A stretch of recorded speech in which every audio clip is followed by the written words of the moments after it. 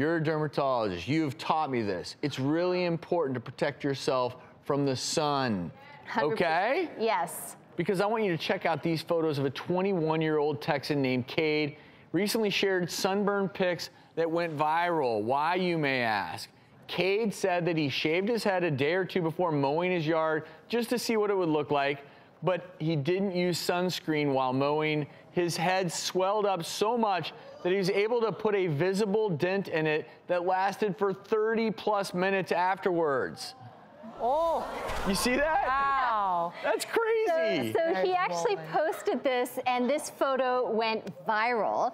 And it had just a very cute, very tongue-in-cheek message about how it's really important to wear sunscreen.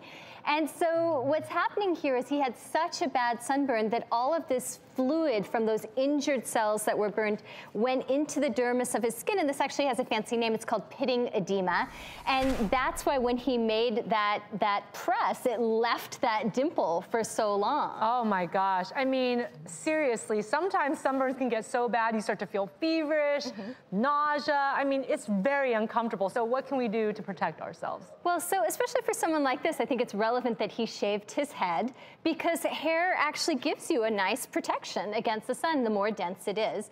But for someone like this, if you're going to be out mowing your lawn, also to protect your face, please, please wear a broad-rimmed hat. I'm a big advocate for the broad-spectrum mineral sunscreens, which are zinc-based, at least an SPF 30, because they're going to block both the UVA and the UVB portion of the spectrum.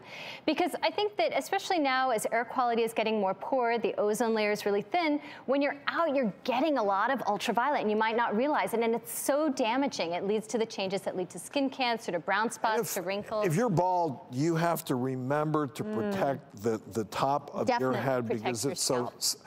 Dr. Travis, my skincare guru's over here. We recognize you. If you are bald, you can apply sunscreen. But if your hair is really, really short, doesn't offer that protective mechanism, what's the best thing to put in your hair to protect yourself from the sun when, obviously you don't want to lather sunscreen on your... Put a little in there. It's kind of like broken. I mean, I agree with you, though. This is and mess with the dew? It'll slick it back a little bit. Yeah, no, I maybe think, just a little bit around. So yeah, or wear a hat? the main thing would be a hat. That would be the easiest, cleanest thing to do. But if you can, try to get, there are some zinc sprays now, and you can massage that into the skin of your scalp, on the tops of your ears.